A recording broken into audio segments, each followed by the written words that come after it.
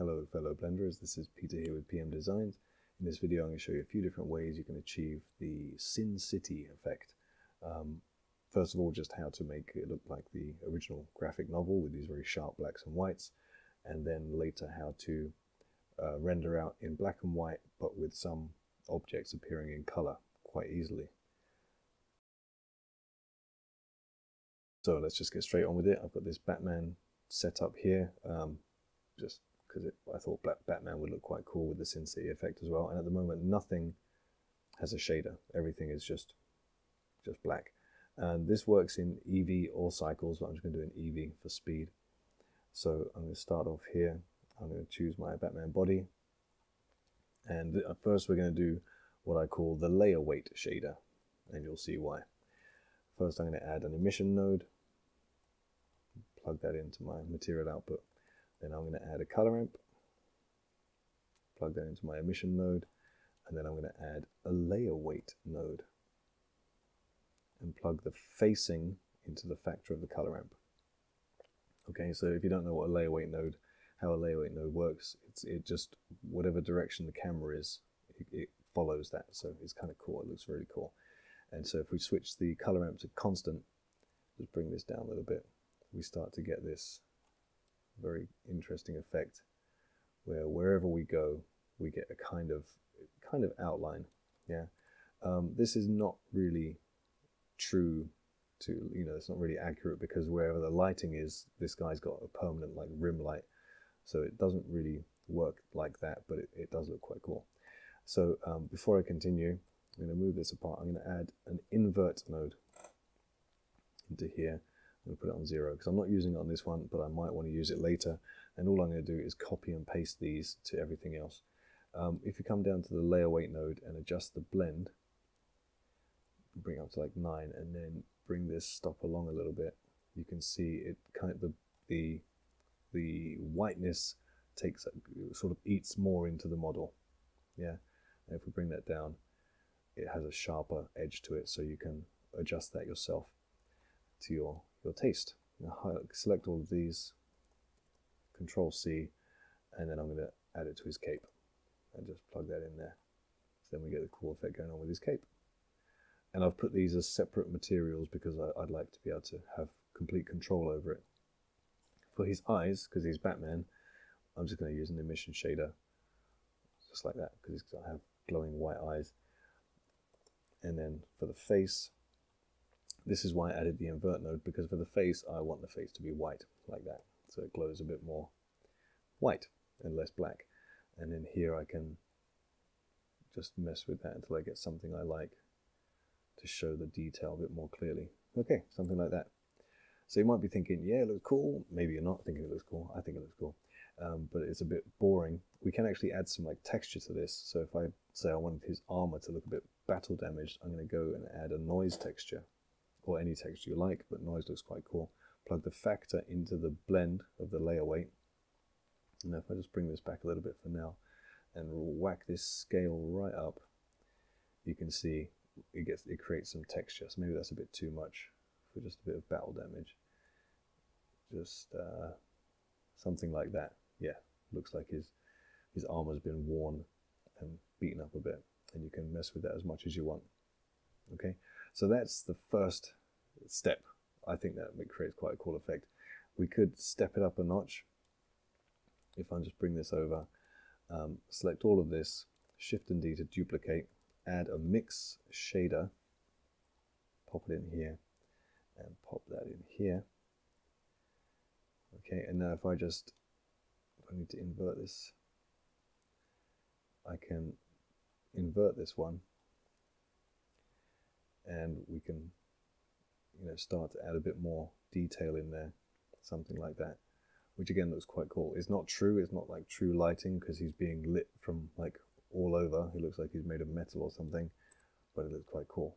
And then you could switch it around and you could go and add another layer of it so you get some more black in there and stuff like that. So you could keep going and keep going with that. That's just a suggestion. I quite like it just like this, but yeah, just a suggestion for you. But let's say now that I'm going to add this all to my, not the noise, I'm going to add this all to my background.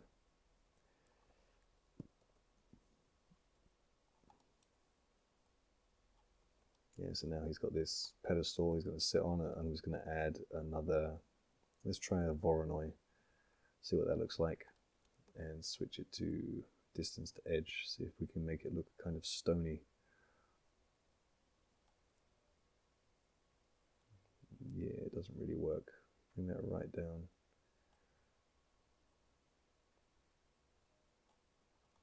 Yeah, nah, don't like that. Worth a try. But okay, got that one, and I'm going to do the wall.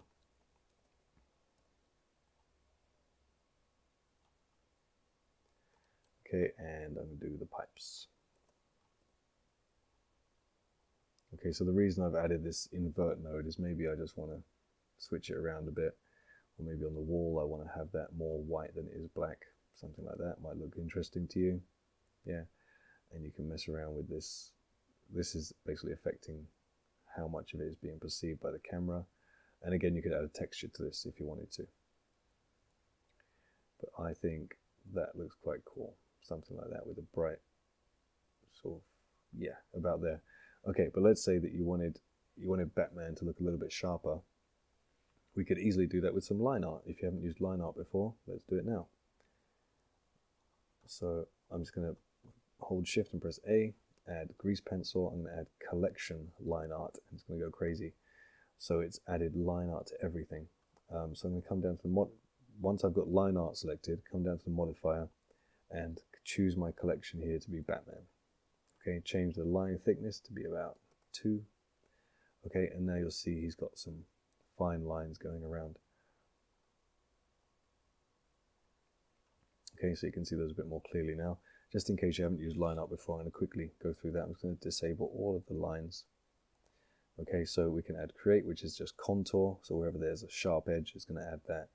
And you could change this one to be silhouette, so it's just a silhouette. Intersections is where you see here the eyelids meet the mask. There's a bit of an intersection between the meshes, so it's going to add a line there.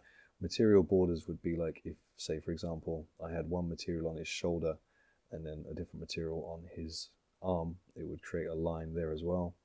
Edge marks, let's do an edge mark. So for that, what I've done here is I created a freestyle edge just to show you this in advance. Yeah, so that's just a freestyle edge. You just choose your edge, right click, mark freestyle edge, and then I'm going to get a line appear there. Okay, so that's freestyle edges. You can add as many as you like. So now if I go back here, yeah, it looks a little bit sharper. You've got some nice lines going on there. It looks a bit more interesting. So that's another idea. We disable line art for now because it does get a bit heavy. I'm going to talk about the second shading method. I'm going to hide my scene for a moment and focus on Batman. So starting off with the body, I'm just going to disconnect all of this, and I'm going to add a new setup. Right, this one only works in Eevee. Yeah, this is going to be a cell shader, which is very easy. I'm going to add a diffuse BSDF, and I'm going to add a shader to RGB, and then I'm going to add a color amp and plug those all into each other.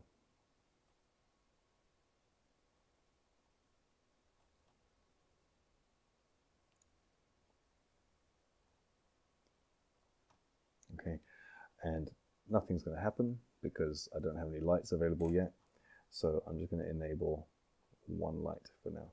Okay, so now we can see we're starting to get some light on him here. I'm going to change this to constant again, and I'm just going to bring this down a little bit, or quite a lot actually.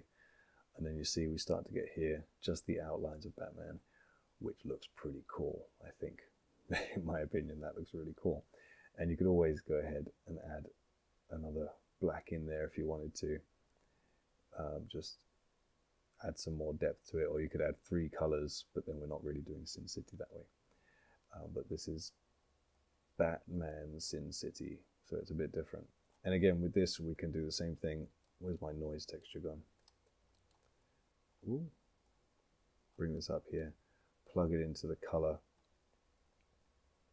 and I start to get some texture on Batman's outfit, Batman's costume, armor, whatever you want to call it, to make it look a bit more battle damaged. And so that's that one. Just add a light, and then we're going to add this basic cell shader setup, and we can replicate the effect on his cape. But his cape will barely show up, so I've already added another light which will give that nice edge lighting there, and do the same thing on the scene.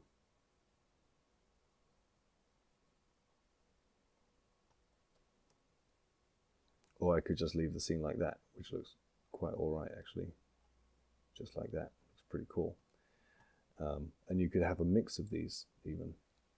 So you could have the the layer weight technique in the back, and then the basic cell shader at the front, and it looks alright, looks quite cool. So just to make him look a bit separated from that, I can bring back my line art, which is going to be set on only Batman. And I'm going to make it a little bit thicker. Okay, and I'm going to change the color to be white. That's too thick now. Yeah, so there's another idea for you. Use white line art to separate your character from the background, if that's what you want to do, or just keep it on black, just to give that extra edge. Or you could change it to grey. But yeah, I think that looks pretty cool like that. Not really completely Sin City, because Sin City wouldn't have the line art around the edge, it just has those sharp blacks and whites. But yeah, that's your start right there.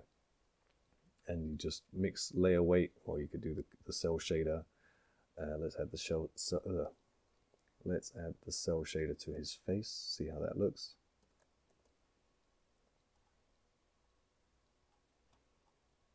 Yeah, a bit weird. Oh, because we've got the noise on. Yeah, and I'm going to invert it for this one. So again, it stays white with just the, like,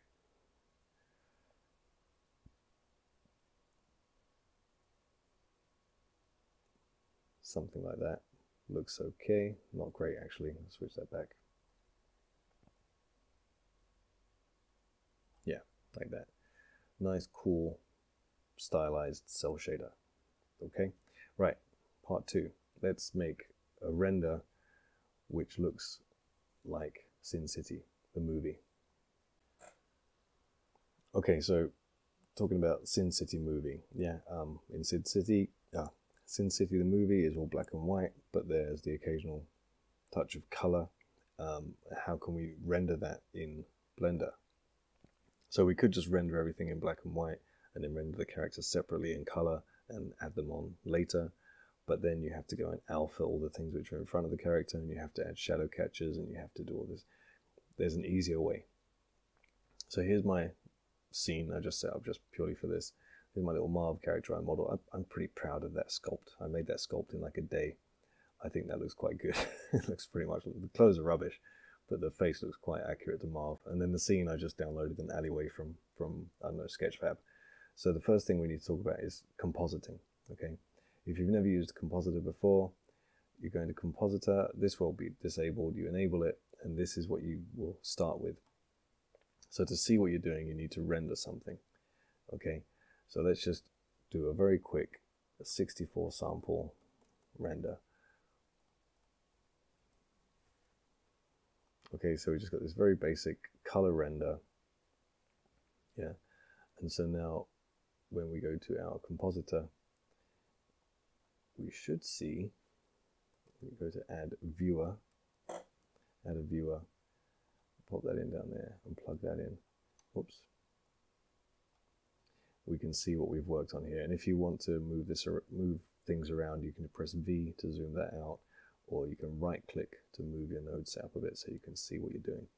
Okay, so I want my scene to be black and white, but I want Marv, this character, just in case you don't know, you should know who Marv is.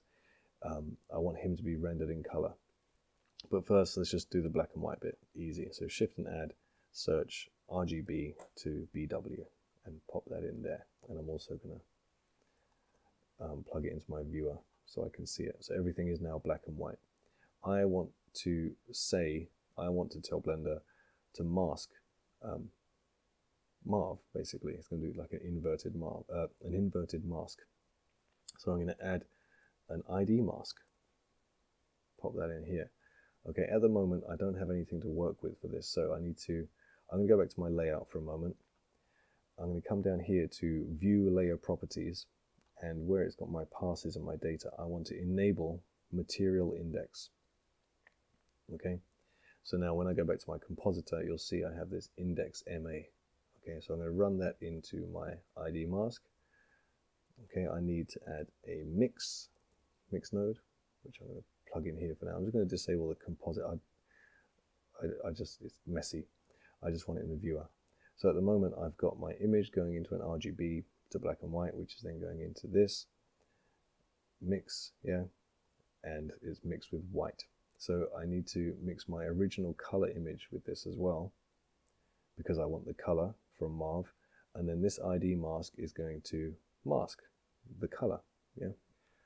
It's going to mask the black and white from being black and white.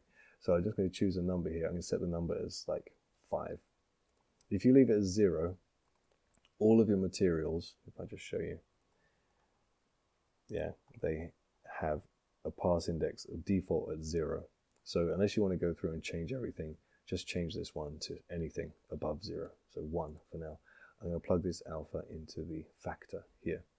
So then if I just go to my character, yeah, find my materials. Down here in the settings, you'll need to expand that one. Pass index, just change it to 1. And that's it. I'm going to do that for all of Marv's materials.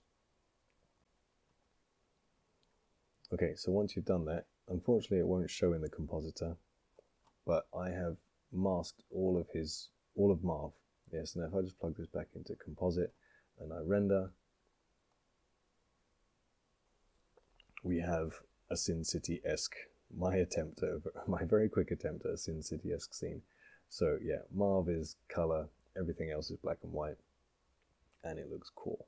I think it looks cool, and it's very easy, and it means you don't have to go ahead and like render out everything without your character in it, and then render your character separately, and then layer it up later. But yeah, that's a 64 sample, very low render, and now that's it. Just show you this setup here one more time. Yeah, you don't need the viewer, so you can ignore that. But yeah, my ID mask is here. I've changed the number. I changed the number on all of Marv's items, all of his materials, and that's my mask going into here. Also, if you're rendering with alpha, if you haven't used compositor before, don't forget to plug the alpha into the alpha over here. But yeah, that's it. If you found that useful, please drop a like. Thanks very much.